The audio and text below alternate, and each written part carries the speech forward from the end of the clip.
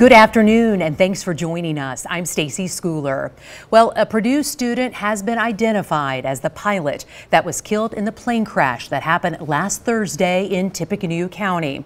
According to the Tippecanoe County Coroner's office, the body has been identified as 20-year-old Alexander Foss from Minnesota. They determined the cause of death was blunt force injuries from the plane crash.